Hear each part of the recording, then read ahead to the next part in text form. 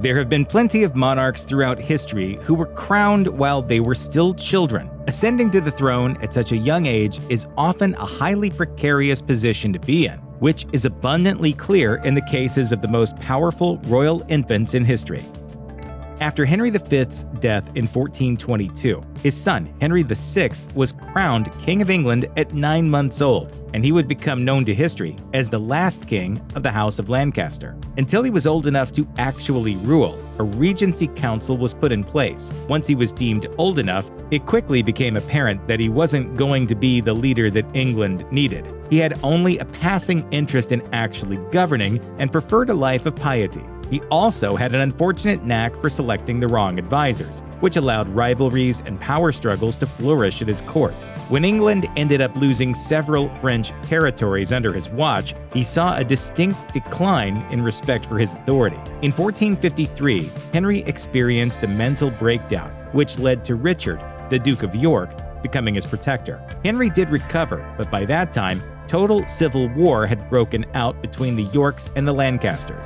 That was the War of the Roses, which lasted for 32 years, but for Henry, it all ended in 1471 with his imprisonment and killing in the Tower of London. Mary Stuart wasn't a princess for very long. Just a few days after her birth, her father died prematurely of a mysterious illness while he was away at war with England. So at only 6 days old, Mary was crowned Queen of Scots, while her mother, Mary of Guise, ruled as regent. The young Mary spent most of her childhood at the court of France, her mother's homeland. She was betrothed to Francis Dauphin, whom she married when she was 14. She became the Queen of France for a short time, but when her husband Francis II died after an illness, she returned to Scotland at the age of 18. For most of Mary's life as a queen, she was pitted against her cousin, Queen Elizabeth I of England. Mary was Catholic, while Elizabeth was Protestant, and there was a significant Catholic faction that believed Mary, not Elizabeth, was the rightful Queen of England. Unfortunately for Mary, she ended up on the losing side of their rivalry. After being forced to abdicate, she fled to England seeking asylum from Elizabeth and ended up a political prisoner for 19 years. After Mary was implicated in a plot to overthrow Elizabeth, she was executed at the age of 44. Queen Lizzie, my cousin, she was really pissed at me, so she cut my head off. Francis John I, son of Louis X and Clemens of Hungary, was also known as John the Posthumous, and for good reason. He was crowned king upon his birth on November 3, 1316, as his father had died months earlier at the age of 26. But John I's reign was incredibly short and inconsequential, as he died a mere 5 days after his birth and coronation. Louis X's brother, Philip V, then ascended the throne in his place. Some speculated that Philip might have poisoned his baby nephew, or perhaps had him stolen and replaced with a dead baby. Nothing was ever proven, though, and Philip ruled until his own death in 1322. But here's where the story gets even stranger. There was an incident in 1358 in which a Florentine man named Genio managed to convince Louis I of Hungary, the nephew of Clemens, that he was actually the real John I. But he ultimately didn't make any real strides towards gaining wealth or power from this claim, as he ended up dying in jail in 1363. Isabella II was the eldest daughter of Ferdinand VII and his wife, Maria Cristina. When her father died in 1833, she was declared Spain's new queen when at just 3 years old. However, her succession was a major point of conflict. Many refused to acknowledge a female monarch, believing that Isabella's uncle Don Carlos should rule instead.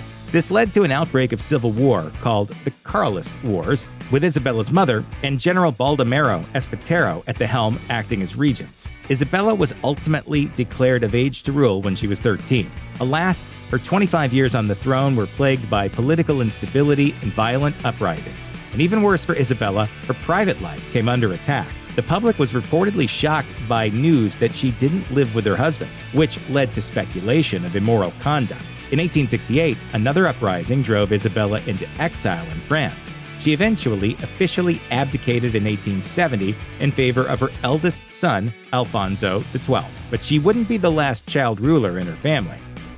Alfonso XIII was crowned King of Spain immediately after his birth in May 1886, as his father, Alfonso XII, had died 6 months earlier. Until he was 16, his mother, Queen Maria Cristina, ruled as regent. Alfonso was said to be lively and intelligent as a child, but he was also raised in an ultra-religious and reactionary atmosphere thanks to his overly doting mother. This probably wasn't exactly the best preparation for Alfonso during his ruling years. Alfonso enjoyed being in authority, but he was never particularly consistent about what kind of government he actually supported. He wavered between liberal and conservative systems and intervened in political matters to influence government shifts to the point that Spain was teetering on political instability. His popularity took a massive hit, and there was at least one assassination attempt against him and his wife. He managed to get Spain through World War I, but after the Socialist and Republican parties' victories in the Spanish Parliament, he was pressured to abdicate. He never technically abdicated, though he did leave the country, spending the rest of his life living in exile in Italy and France. The story of Ivan VI, Russia's youngest Tsar, is basically like a real-life version of the Man in the Iron Mask. In 1740, Ivan was crowned Tsar when he was only 2 months old. Since he was still a baby, his mother, Empress Anna, ruled as regent in his stead.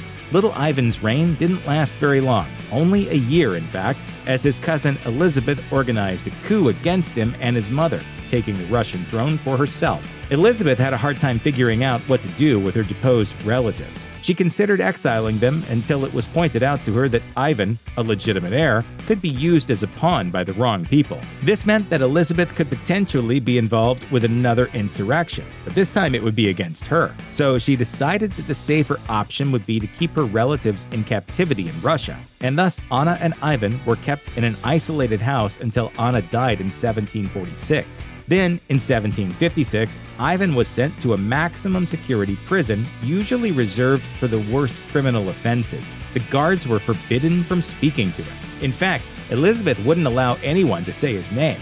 After 20 years of being imprisoned in various capacities, his mental health was shattered. He was ultimately killed by his jailers during a miscalculated attempt to free the former child Tsar.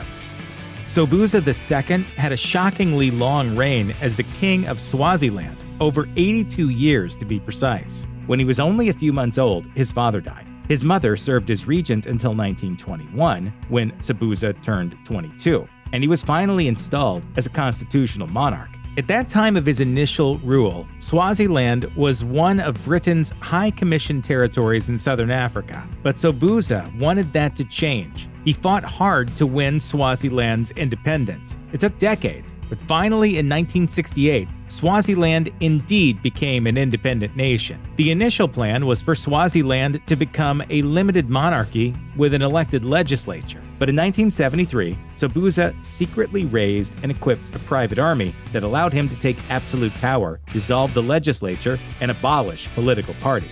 When Sobhuza died at age 82, he'd helped create a booming economy for Swaziland, and his many marriages helped him to cement political alliances that helped tie the country together. At the time of his death, he had at least 70 wives and somewhere between an estimated 100 and 500 children.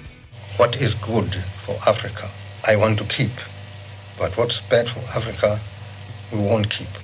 Pomare III was only 17 months old when he became king of Tahiti in 1821. Until he was old enough to rule, his mother was in charge of governing. Back in 1815, his father, Pomare II, decided to welcome Christianity in Tahiti, thereby establishing a new, reformed kingdom with a scriptural code of law. But after Pomare II's death, there would come new challenges to the missionary kingdom that he'd created, and there would be conflicts around the power that the Tahitian Christian missionaries possessed. Young Pomare III's reign didn't last very long. At the age of 5, he became gravely ill and died of dysentery. He was then succeeded by another child ruler, though this one wasn't quite as young as he was, as his 14-year-old sister ascended to the throne as Queen Pomare IV. Her life and reign lasted much longer than her brother's, as she ruled from 1827 until her death in 1877. Ivan IV of Russia's grandfather was Ivan the Great, but Ivan IV would end up with a very different nickname, as history knows him as Ivan the Terrible. He was crowned Grand Prince of Russia in 1533 at the age of 3 after his father's death. His mother served as the regent until her death 5 years later, when Ivan was still only 8. Russia was then placed under the control of a group of aristocrats called the boyars. The orphaned Ivan was said to have been highly intelligent and sensitive as a child, but he was subjected to abuse by the boyars. Once he turned 16, he reclaimed power by publicly throwing one of the ruling aristocrats to his hunting dogs. The boyars then dutifully gave up their power, and Ivan officially became Tsar of Russia. His 37-year reign wasn't particularly enjoyable for the Russian people. Ivan had suffered years of child abuse, and he was subject to bouts of mental instability. He certainly did plenty to earn his infamous moniker, as he had a murderous streak and demanded absolute power and loyalty from those around him. He organized a special police force to publicly execute anyone he even remotely suspected of disloyalty. Gripped by paranoia, he even beat his pregnant daughter-in-law, causing her to miscarry, and he then killed his own son in a fit of rage. By the time he died of what appeared to be a sudden stroke or heart attack, Russia was stuck deep in political and social chaos. Puyi, the last emperor of China, lived a strange life, which was dramatized in the 1987 film The Last Emperor. In 1909, he was named Emperor of the Manchu dynasty when he was only 2 years old, after his uncle had passed away. But he held that title for a mere 3 years. In 1912, the Republic of China was established, which overthrew the imperial system and forced Puyi to abdicate. Although he was no longer emperor, he was allowed to live in relative luxury in Beijing for several years. In 1924, Puyi secretly left Beijing and relocated to Japan. He was later installed as a puppet emperor of the Japanese-controlled Chinese province of Manchukuo. After World War II, he was taken prisoner by the Russians and imprisoned in Siberia for 5 years until he was sent back to China to be charged and tried as a war criminal. What do they think they're doing? It is dangerous! In 1959, Puyi received a pardon, and he lived out the rest of his days as a gardener and researcher.